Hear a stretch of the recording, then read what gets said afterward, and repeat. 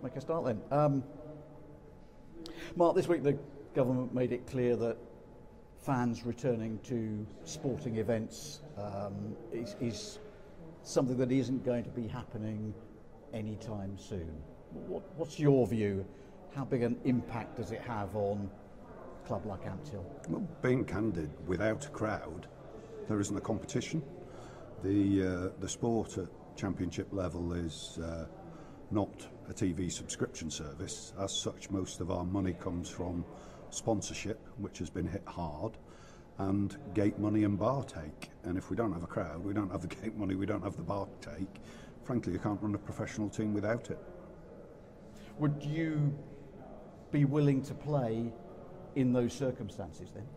I think it would be really difficult because the cost of a professional team and all the medical expenses that go with it, it would put a club of our size under quite extraordinary pressure. Now, I think when you look how the government have handled things so far economically, and certainly when you look at the grant that the arts had in July of 1.5 billion, when you consider sport below Premier League football and the contribution it makes to communities that we operate in, is there value there to granting money to get us through the competition?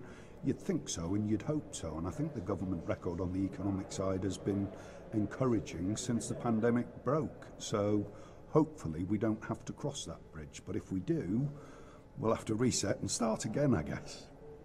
Is there any indication yet as to when your season might start? Yeah, so the Championship Clubs Committee has been meeting every fortnight or so virtually. The initial start date was put as December 12th, but nothing put in stone. And I guess the decisions of the last 24 hours probably have delayed that. We're due to meet again tomorrow virtually, and I imagine we're probably talking more about the first week in January at the earliest, and we might have to be flexible on that as well. So, you know, we've just got to be in a position where we're positive, but also flexible enough to move if we have to. What's the general consensus among clubs then at the moment? You say Well, you meet regularly? I think there's a genuine concern that I think outside of a war, we haven't really experienced anything like this before. So I think all of us understand the challenges we're facing. We all understand the responsibilities we've got in the communities which we operate, and invariably the rugby clubs in the towns in the Championship are at the very centre of those towns, and we take those responsibilities very seriously. So we've got to remain flexible and ready to front whatever challenges come our way. How are things with Ampthill? Well, it's, you know, these circumstances have made it difficult for us. There's an argument to suggest we're the smallest club in the competition, and we were 3 years ahead of our business plan when we came into the competition. To then have the season cut off part-way through and the pandemic to then hit, it's put us under a fair degree of pressure. The response from our members and our volunteers has been, you know, really humbling, and we've got through and we've coped and we've kept in regular communication. We've got our mini and youth back training now on a Sunday, socially distanced, recognising all the protocols, which is great to see. So how would I describe us? Listen, it's been a really hard hit, we get that, but we've got through the first hit. If there's a second hit, we'll have to adjust and reset to that as well, won't we?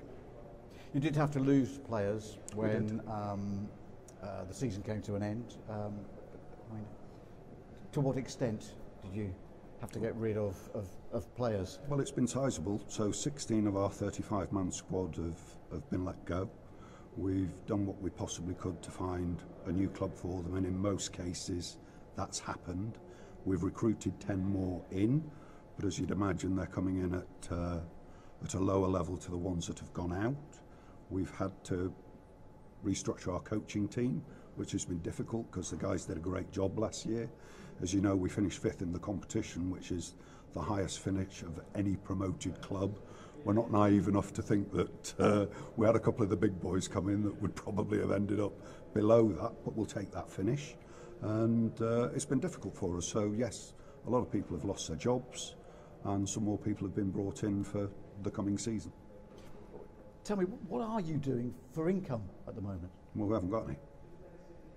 So how long can that situation go on? Well, the furlough scheme finishes at the end of October, as you're aware.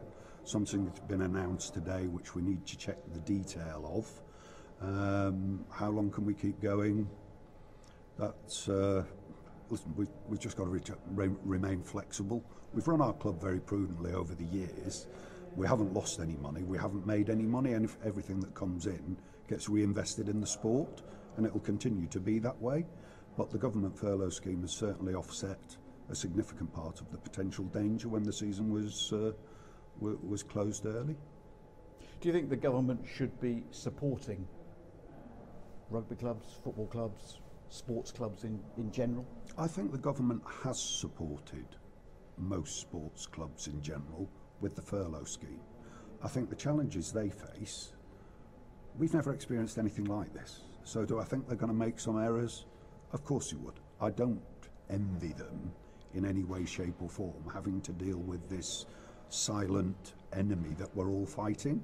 It's not their fault that the virus arrived. How they've handled it, listen, I'm not an epidemiologist, I don't know, but they have been supportive so far, and I hope they'll be supportive going forward. The RFU, of course, cut funding to clubs.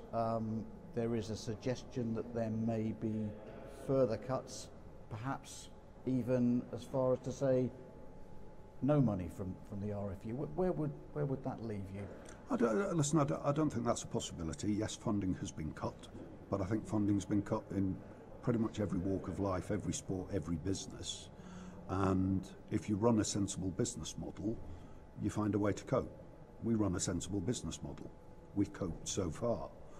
The Championship is their premier competition that the RFU own. The importance of it should not be underestimated. We make a great contribution to the international setup, as Eddie Jones was recently quoted to support.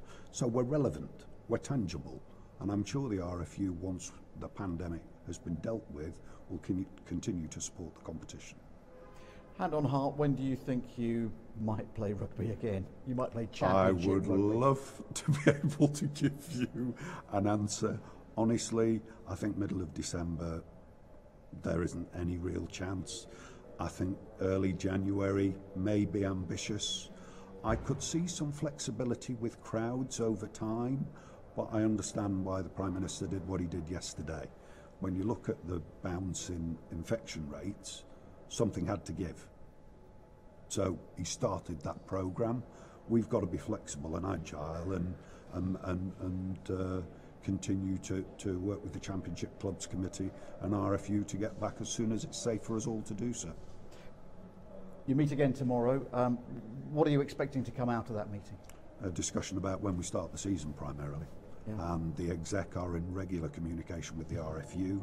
Those communications have been very open, very honest and very candid, and I'm sure that we'll all find a conclusion that you know, the safety and well-being of our players is our first responsibility and our supporters is the second responsibility.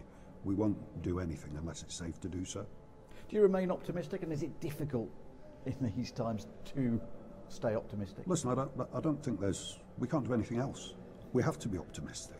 Our game is a great game. It makes a huge contribution to UK PLC, and it will continue to do so. It's tough right now, of course it is, but the response from our members, supporters and players has been incredible, and I'm sure it will be no matter what comes down the pipe.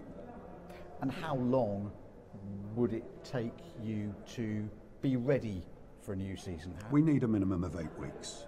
I think we shouldn't underestimate the risks to the players. They haven't played since March. Now, they're all on furlough, so they're training on their own.